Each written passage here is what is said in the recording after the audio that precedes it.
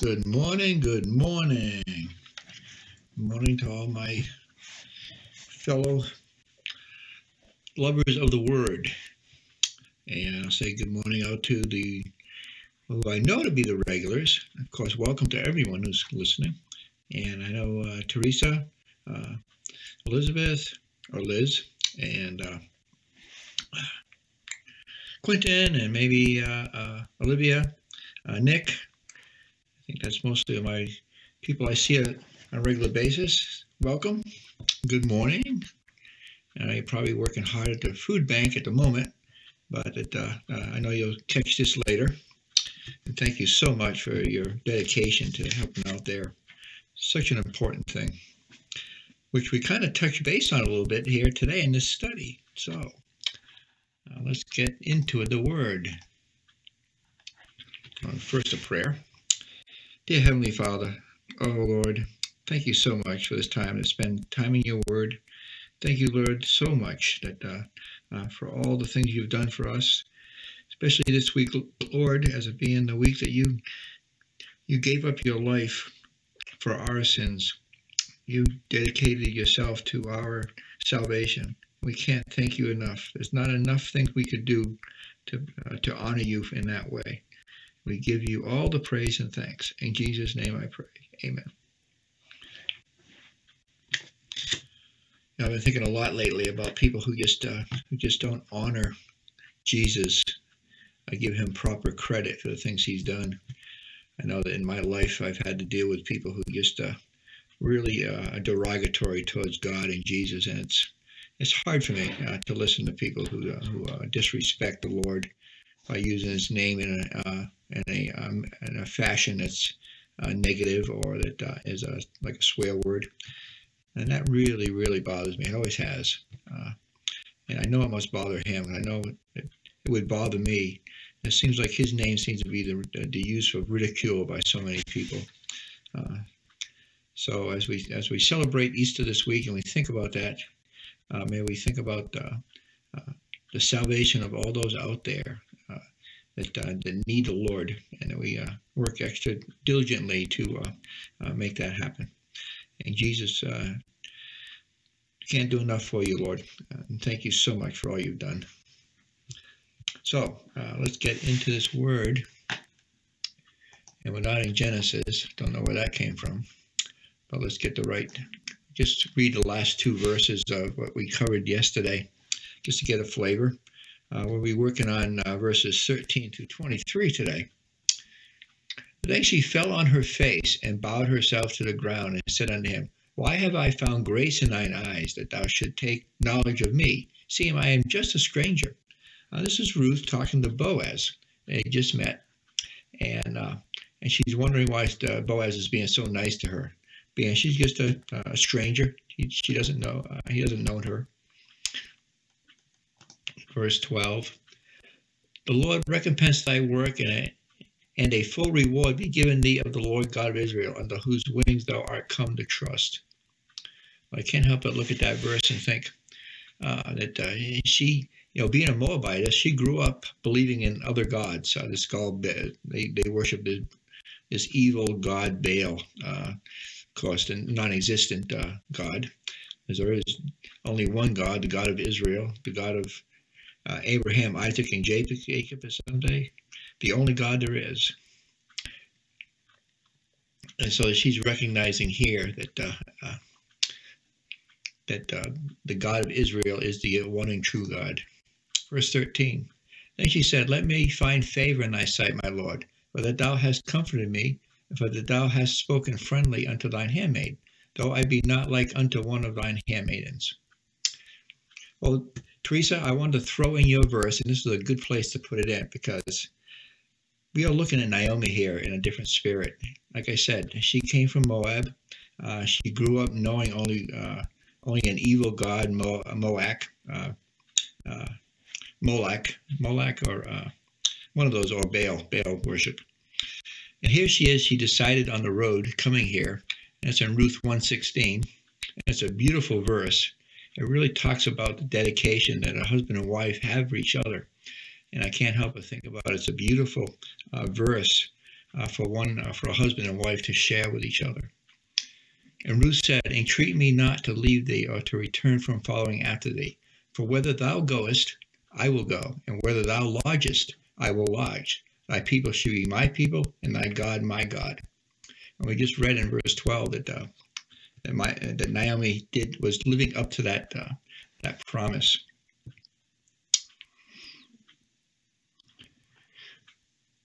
So along that same lines, the Lord has provided over and above what she needed. When it comes to what we're going to see here coming forward, a couple of verses that talks about this over in Proverbs 15:33. The fear of the Lord is the instruction of wisdom, and before honor is humility. Philippians 2:3. Let nothing be done through strife or vainglory, but in lowliness of mind. Let each esteem other better than themselves.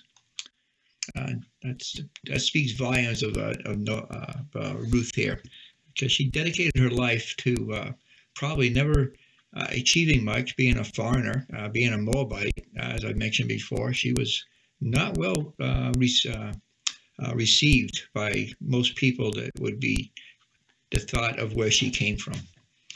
And so it's going to be a beautiful thing here. We're going to see Boaz that accepts her for who she is and not where she came from.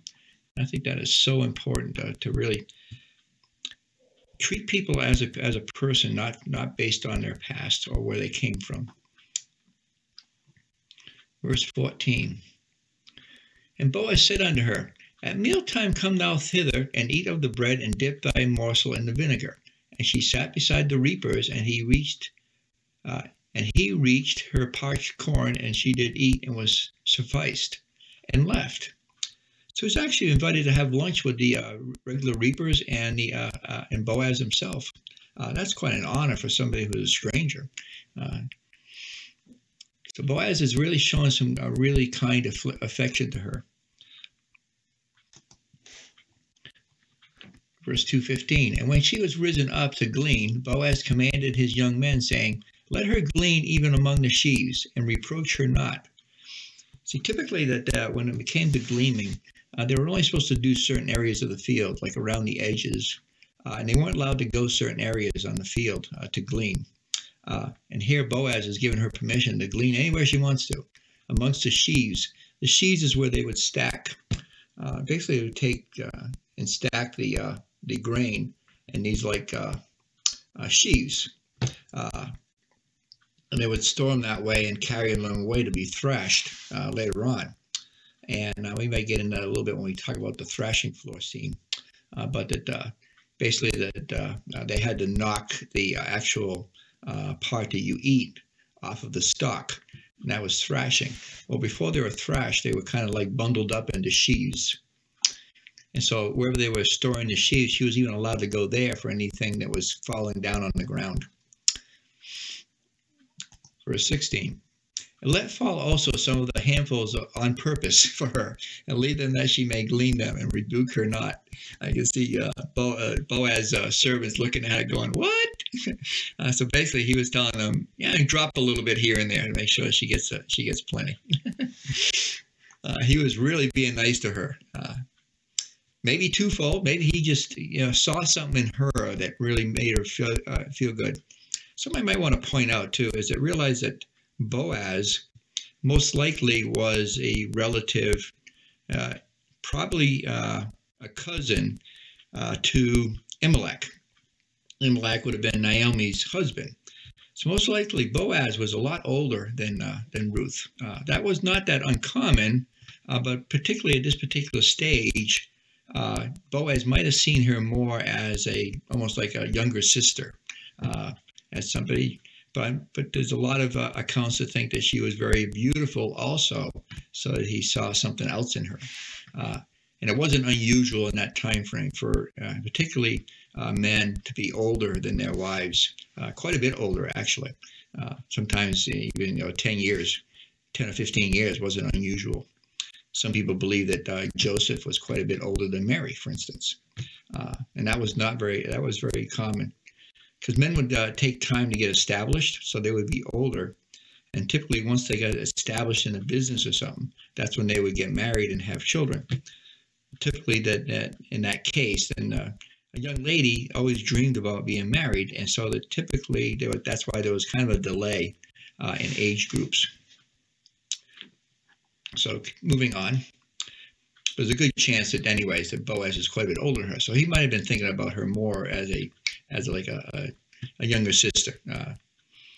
And I think it's symbolic too that we should look out for the kids, for the people younger than us. That as we gain in wisdom, that we're looking out for those younger that are just coming into the world and helping them out, and not being and trying to help them to grow in wisdom. Verse 17. So she gleaned in the field until evening, and beat out that she had gleaned. That beating is what I was talking about. You actually beat it against the ground, and it knocks the kind of the way they do it, if you understand. I might even try to find a video, because I've never really seen it myself. But somehow they beat the stalk against the rocks, and what happens is that the good part of the wheat will come up into the air and kind of like drift in the wind. Kind of come into a pile, and then they take the stalks and they put them off to the side and they burn them later. And so you have this pile of wheat, and then you have a pile of stalks. And they call it a thrashing floor. And they usually try to pick a place that has like a constant breeze, so that the part you eat actually will kind of drift downwind a little bit. So continuing, I have verse 17.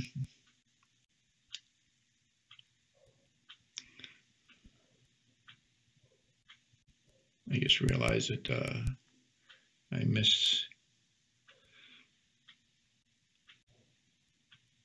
already mentioned that.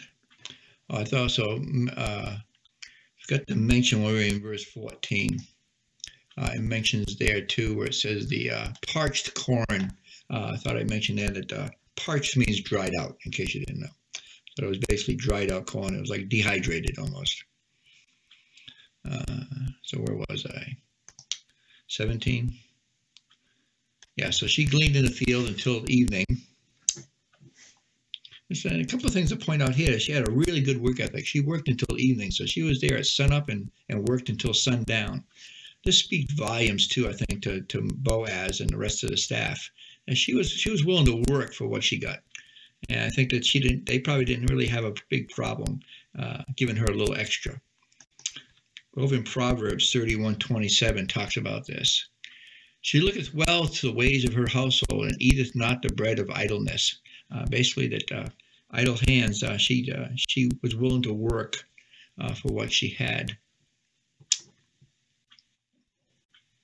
Did I read verse 17? Oh, yeah.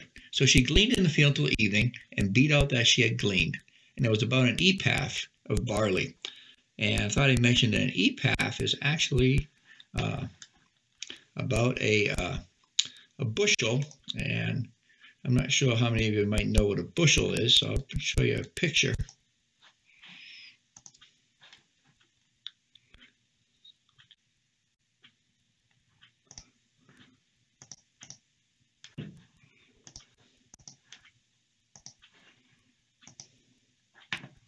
This is just a picture, so I don't think I need to worry about doing a big pointer. Just going to put it on the right screen so you guys can see it.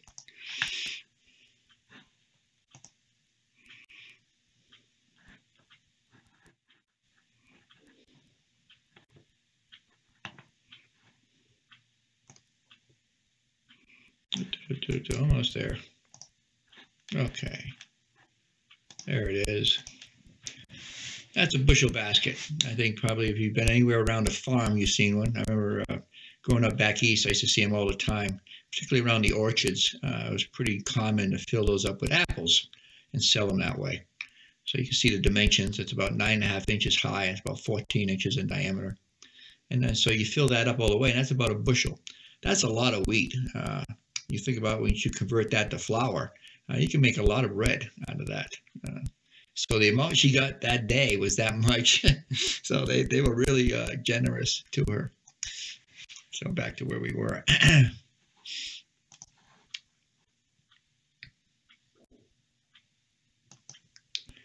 So verse 18. This is kind of beautiful too. I remember when she was eating lunch with everybody. She she only ate what she needed, and she actually saved a little bit and took it back to Naomi. And it's mentioned here in verse 18. And she took it up and went into the city, and her mother-in-law saw what she had gleaned. And she brought forth and gave to her that she had reserved, after she was sufficed. So she gave to her part of her lunch also, besides the gleaning. Really showing a really good ethic as a daughter. Notice here in a few verses we're going to see that she actually calls her as her daughter. I think she went from daughter-in-law to daughter at this point. But speaking of being like this, over in First Timothy 5:4. But if any widow have children or orphans, let them learn first to show piety at home, and to requite their parents, for that is good and acceptable before God. And you can see that that either through Naomi's being a great mother, and over the years that Ruth picked up on that, or maybe her original father and mother were very dedicated to this also. But at least now she was atypical of a good upbringing. Verse 19. And her mother-in-law said unto her, Where hast thou gleaned today? And so at this point, I don't think it seems like Naomi doesn't know for sure where she was at.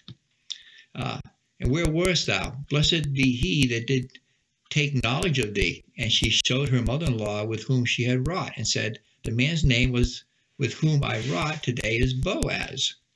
So it sounds like the first time that Naomi is hearing that she was working with Boaz. I thought I mentioned it yesterday, but this might be the first time. I don't remember now if I mentioned it yesterday or not.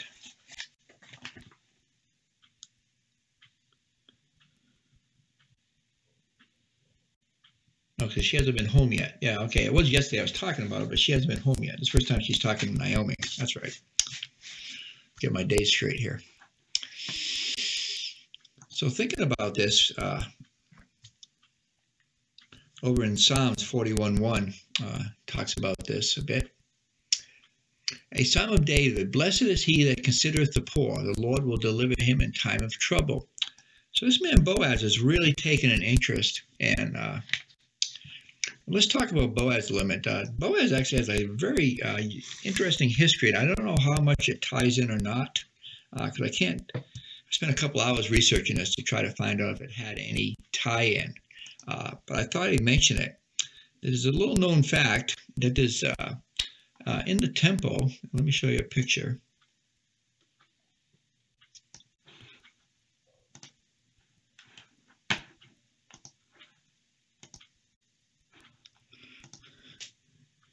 Okay, here's a picture of the temple. And if you notice, no, I need a different setup here. Hold on.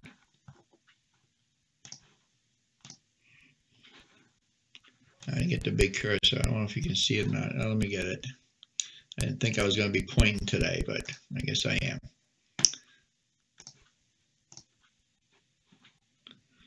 Okay. You notice these two pillars on the outside of the temple.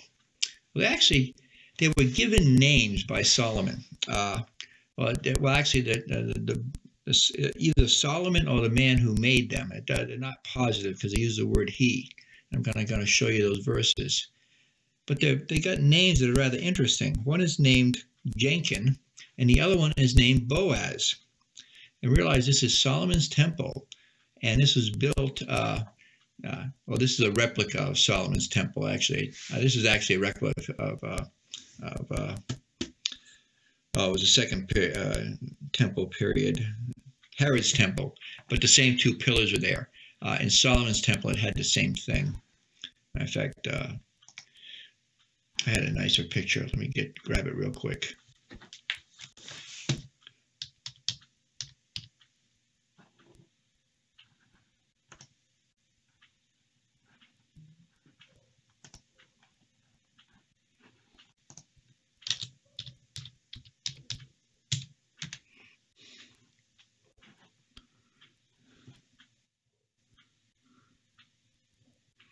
because it actually the pillars actually look really a lot nicer. So let me grab one real quick. You know me, I like my visual aids. What's a good picture of the pillars? I can't find a picture of the pillows.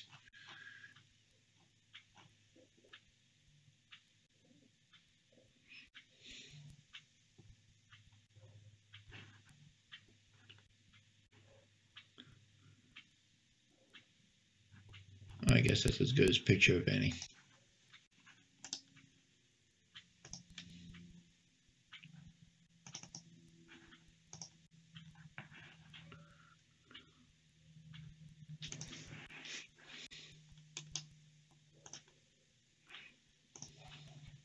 Okay, there's the two pillars.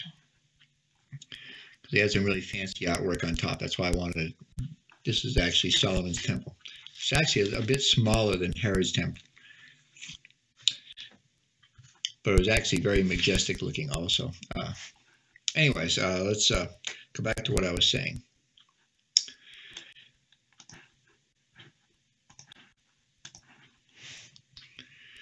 So talking about Boaz and Jack, not so much Jachin.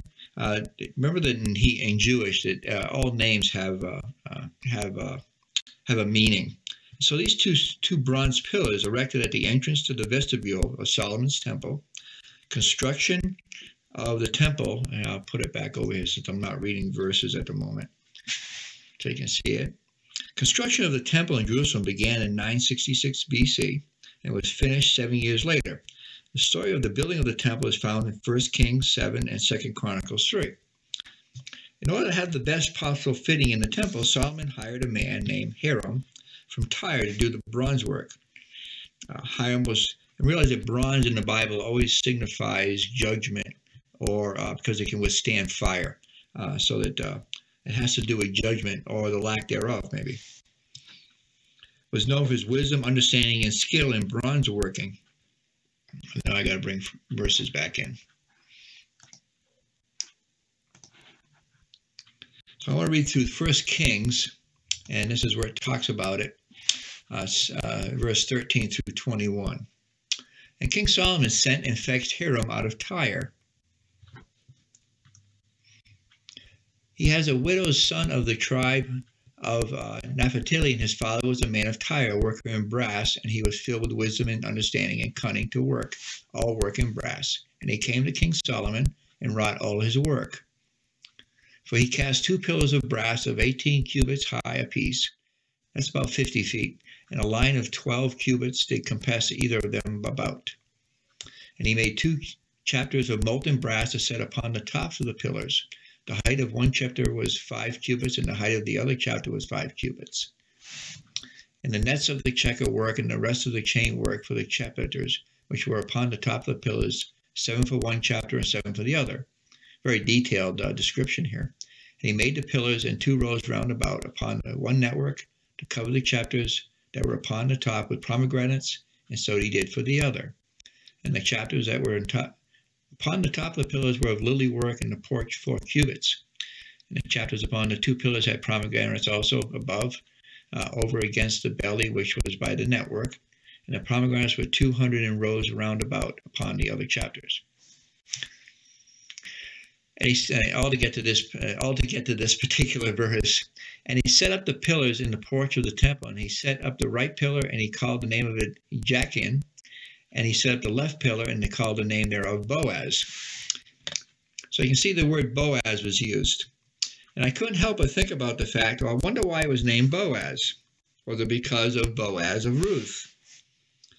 And I came across an idea, and I can't get it proven to myself except in my own mind at the moment.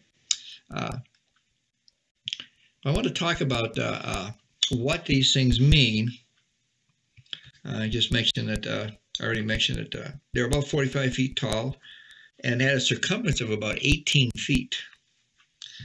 The brass used, made the twin pillars, had been taken by King David for King of Zophat as part of the spoils of war. So King David actually gotten that brass from during a war. Now, let me talk about the names. The pillar on the south of the entrance, which was called Jachin, and one on the north named Boaz.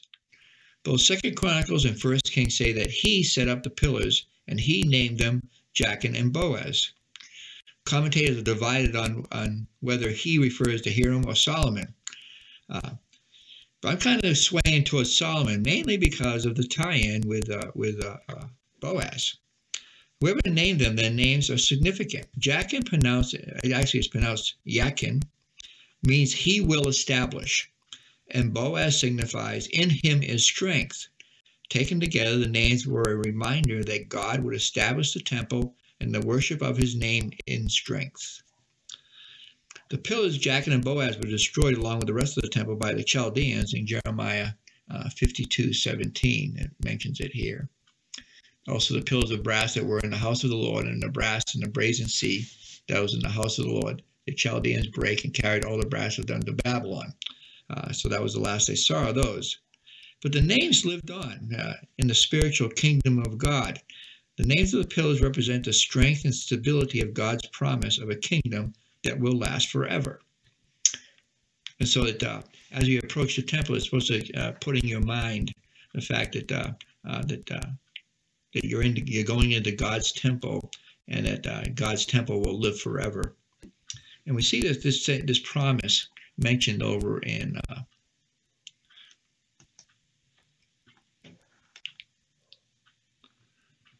Daniel 6, and I thought I put it in here already. That's why I write it in my notes. Daniel 6:26, something we just recently read. I will make a decree that in every dominion of my kingdom men tremble and fear before the God of Daniel, for he is the living God and steadfast forever. And this is the part, and his kingdom that which shall not be destroyed, and his dominion shall be ever unto the end. Luke 1:33. And he shall reign over the house of Jacob forever, and of his kingdom there shall be no end. So it's all talking about Jesus. Hebrews 1:8. But unto the Son he saith, Thou throne, O God, is forever and ever. A sepulchre of righteousness is the sepulchre of the kingdom. And last but not least, over in Revelation 11:15. And the seventh angel sounded, and there was a great voice in heaven saying, The kingdoms of the world are become the kingdoms of our Lord and of his Christ, and he shall reign forever and ever. So I can see here that as Solomon was a great-great-grandson of Ruth and Boaz, and so the idea that the symbol of our kinsman redeemer being Jesus Christ is symbolized with these two pillars and their meaning, that the kingdom will last forever. So I can see this tie-in. I can't prove it with another commentary, but it kind of makes sense to me. So the fact that it makes sense to me, maybe it's the Holy Spirit speaking to me, but or it's just my imagination. But either way, I think it's a cool thing to think about, that maybe Solomon named one of these based on his great-great-grandfather, Boaz. Now, as for Jachin, Jachin shows up in the Bible a couple of times. He was the son of Simeon back in Genesis and Exodus, I believe it's written, and that he was a priest during the period of the first tabernacle, and so that there is some Levitical, what they call it? Oh, when theory, not a theory, but a historical. I'm trying to think of the right word I'm looking for. It's when the rabbis have a tradition. It's a tradition that Jachin was one of the first ones to dedicate the temple, but I can't prove it in the Bible. I can't find any verses that support that. So not sure where Jachin came from, except it has a meaning he will establish. So continuing on, Ruth 2:20. And Naomi said unto her daughter-in-law, Blessed be he of the Lord, who hath not left off his kindness to the living and to the dead. And Naomi said unto her, The man is near of kin unto us, one of our next kinsmen. Man is near kin, it's not in the form of a question. The man is near kin unto us, one of our near next kinsmen. So here Ruth is going to find out about this idea of the kinsman. What I find interesting here is Ruth doesn't tell, Naomi doesn't tell her yet what she needs to do to do this. She's going to kind of let sounds like she's going to let the relationship develop a little bit first. Because realize that the Kinsman Redeemer is his option to do it. He doesn't have to. And so I think that Naomi being a knowledgeable Jewish woman, knows that the timing of this is important. And so she knows the exact timing. And we'll talk about that when we get into chapter 3 quite a bit. But talking about blessings, over in Job, a nice little verse here in chapter 29, verse 12 and 13. Because I delivered the poor that cried, and the fatherless, and him that had none to help him, the blessing of him that was ready to perish came upon me, and I caused the widow's heart to sing for joy. That was Job that mentioned that. And it's so fitting here that after Naomi heard that Ruth was working for Boaz, and that Boaz was like really giving her lots of attention, I'm sure that the wheels started turning in Naomi's head going, oh, this could work out to our benefit. So I'm sure she was quite happy. And she mentioned kindness to the dead.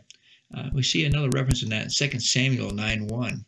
And David said, is there yet anything that is left of the house of Saul that I may show him kindness for Jonathan's sake? Some of these things are interesting to me because I think there's a lot can be said about things that are passed down from generation to generation. That's why I mentioned the Boaz thing. And here we see David. David was the great-grandson of Boaz and Ruth. He may not have personally known them. So it doesn't record exactly when Boaz and Ruth died. So we don't know for sure how long they lived. And so that it's possible that David knew them. But either way, Obed and or Jesse could have taken these same traditions and passed them on down, and then they ended up with David. So that's why I like to mention that tie-in with Boaz. They might have gone all the way down to Solomon. We're talking about kindness for living over in Proverbs 17:17. A friend loveth at all times, and a brother is born for adversity. It means that through adversity sometimes is when the greatest friendships develop. Philippians 4:10. But I rejoice in the Lord greatly, and now at the last you care of me, hath flourishing again, wherein you were also careful, but ye lacked opportunity. So the opportunity is going to present itself. I can see it. And talking about kinsmen, we'll refresh. We'll look at a couple of verses here.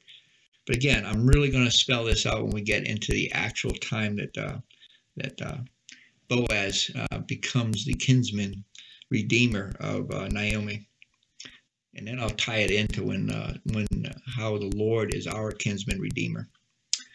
Let's review a couple of verses here in Leviticus 25:25. If thy brother be waxen poor and hath sold away some of his possessions, and if any of his kin come to redeem it, then shall he redeem that which his brother sold. Deuteronomy 25:5-7. If brethren dwell together, and one of them die, and have no child, the wife of the dead shall not marry without unto a stranger. Her husband's brother shall go in unto her, and take her to be to him to wife, and to perform the duty of the husband's brother unto her. And it shall be that the firstborn which shall beareth shall succeed in the name of his brother which is dead, that his name be not put out of the Israel. That's how Naomi is going to end up with an heir that will continue. So Obed is actually, even though Ruth and Boaz are the mother and father biologically, it's actually going to be an heir of Naomi. And it's kind of a weird, and this is the verse that talks about that. So it's going to be symbolically a heir of Naomi's to be able to redeem the land. And that's how it's going to kind of work out. Verse 7. And if the man like not to take his brother's wife, then let his brother's wife go up to the gate unto the elders and say, my husband's brother refuses to raise up unto his brother a name in Israel. He will not perform the duty of my husband's brother. We'll talk about that also. That's going to come into play. Well, back to Job again. Talk about a tie-in to Jesus. Over in Job 19:25. For I know that my Redeemer liveth, and that he shall stand at the latter day upon the earth. This is Job. This is the first written book of the Bible. It was even before Moses. And here we see a prophecy that was fulfilled through Jesus. Now Naomi has a plan formulating. I can see it. She now knows that Boaz, as a near kinsman, has shown Ruth favor. So as a good Jewish mom, tells her daughter to stay with this good fortune. She probably already knows what to do next, but we'll give it a bit of time to come to fruition. So let's just finish off here with this conversation that Ruth and Naomi are having. And Ruth the Moabitess said, He said unto me also that thou shalt keep fast by my young men until they have ended all my harvest. I might mention too that here, young men, could be women too. That word, we see it here in Proverbs 27:10. Thine own friend and thy father's friend forsake not, neither go into thy brother's house in the day of calamity. For better is a neighbor that is near than a brother far off. That's talking about it is good that, I wanted to mention that first. It was good when it said that it was good that she had come into favor with Boaz. But also that word young man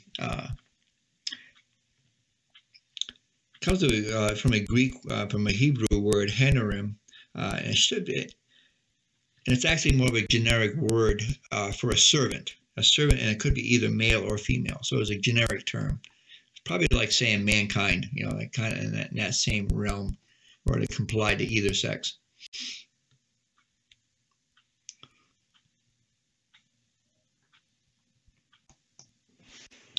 Verse 22, And Naomi said unto Ruth, her daughter-in-law, It is good, my daughter, like that, that thou go out with his maidens, that they meet thee not in any other field. So keep going back there, she's telling her. Again, I think this idea is formulating in Ruth's mind and Naomi's mind.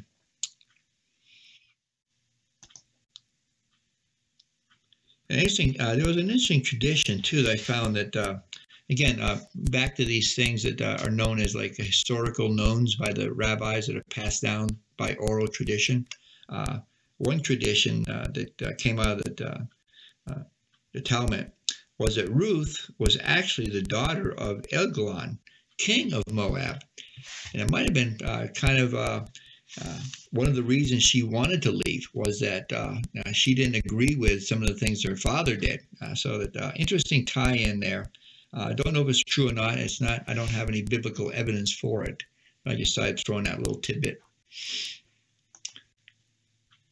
So she kept fast by the maidens of Boaz to glean until the end of barley harvest and of wheat harvest, and dwelt with her mother-in-law.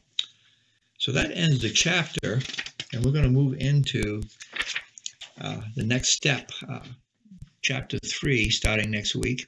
And that's the fun part where we're going to get into kinsman redeemer and spell it out much better as we see how Boaz kind of does it for Ruth and Naomi. And I'm going to tie it into how the Lord is our kinsman redeemer. So that's what I had for today, and let's end with a word of prayer. Thank you, Lord, so much for this time we get to spend in your word. And Lord, thank you so much for being our kinsman redeemer. We praise you and thank you so much. In Jesus' name I pray. Amen. Okay, you guys have a good weekend, and it's Easter weekend. So I'll see you all Sunday. Looking forward to it. Sunrise service and breakfast to follow, and looking forward to all that. So we'll see you all then. Have a good Saturday.